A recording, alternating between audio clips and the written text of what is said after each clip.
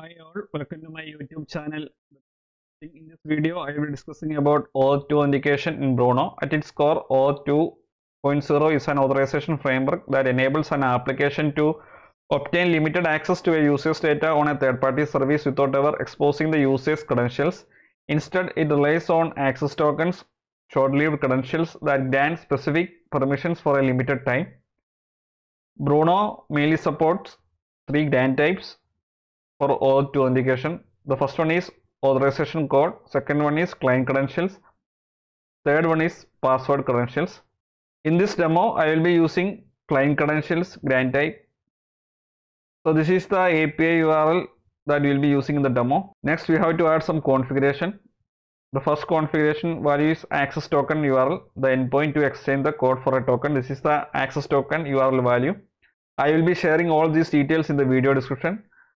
Second one is client ID. It is the application's client ID. So the value is this one. Next one is client secret. It's the application's client secret. So this will be the value for that one. Next one is scope. So this is the requested scope. So this is the value for that one. And there is one add credentials to as well.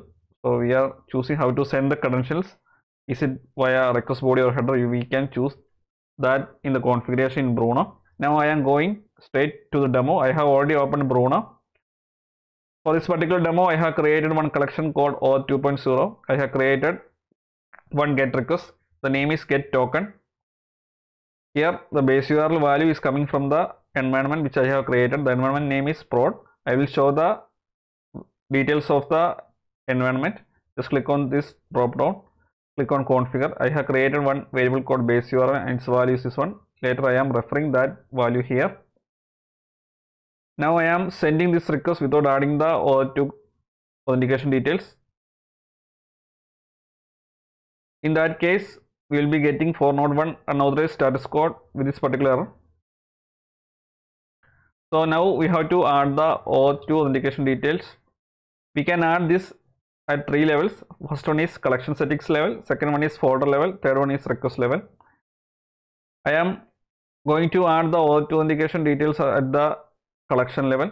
To do that, I am clicking on these three dots. Click on settings. Go to Auth tab.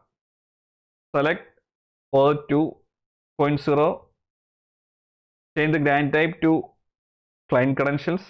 In the configuration bar, just use the access token URL value.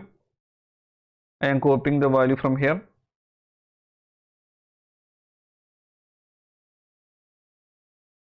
Next one is client ID. This is the client ID value. Next one is client secret. This is the client secret value. Next one is scope. This is the value.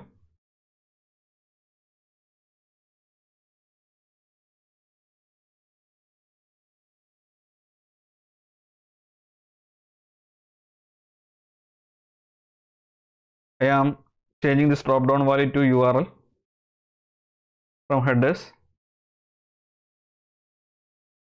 Right now there is no token generated. You can see that no token found. I am clicking on this get access token. You can see that token fetch successful error message is coming.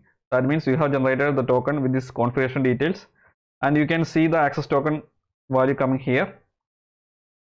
Now I am going to save this OAuth2 configuration details in the collection settings. I have saved that one. Now the next important step is in the get token request, the Auth tab, it will be automatically inherited. Make sure you are inheriting that one. If it is not inherited, this particular request will not be working. In case of collection settings, we have to make sure that we are inheriting the authentication from the collection settings for each individual request. Otherwise, the authentication mechanism which we have added at the collection settings levels will not work. Here it has inherited automatically. Now I am going to send this particular request.